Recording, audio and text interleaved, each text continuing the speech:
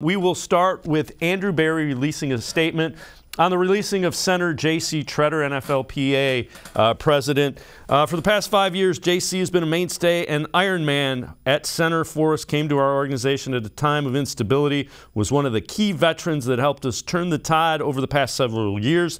Leadership both within the locker room, on the field, will be missed. We wish J.C. Tretter well as he continues his career. Let's take a look at one of the reasons that they, in fact, made that move. It has to do with cap savings. So they cut J.C. Tretter. They release him. They save $8.25 million plus some change.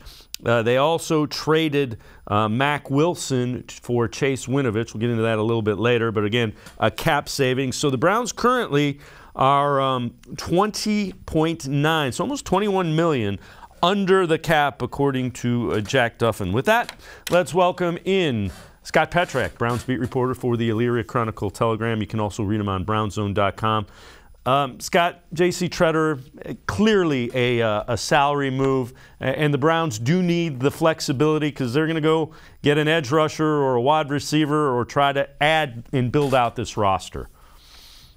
Yeah, for sure. If it all came down to production and availability, J.C. Tretter would still be on the roster.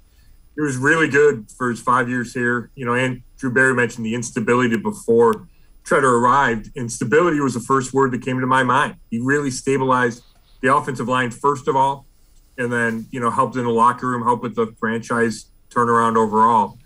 Smart guy, made a bunch of the line calls, you know, would help the younger linemen. It's a good guy to have around, but if you can save $8 million in cap space and you're going to pay Amari Cooper $20 million, shows up on your books tomorrow, and you might make a trade and you might sign an edge rusher. You need all that money, and there's a reason that they drafted Nick Harris in the 5th round a couple of years ago. And Nick Harris did play well in the game that he started for Tretter against the Packers, so that is certainly worth noting.